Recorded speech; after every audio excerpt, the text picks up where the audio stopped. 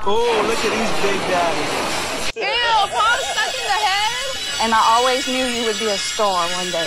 Oh, TikTok. An app that has undeniably changed the way that our media system works in this world. And while there was obviously a pretty heavy focus on making media phone-friendly before TikTok stars became a thing, it's now got into a new level. A level that, I don't think really needs to exist. I'm talking about Snapchat, TikTok star reality shows. What a phrase. Now, I'm sure many of you have at least heard the name Addison Rae over the last year or so. I think she's like the second or the third biggest TikTok star on the planet.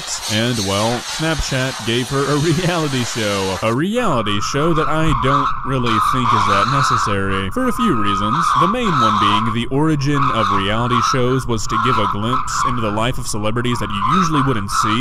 But, when your entire life is on social media, there's really not a need for that. And, secondly, it's really bad. Back on We Party to play my own creation of Insanity difficulty, which is V5 versus Matt versus Matt versus Matt.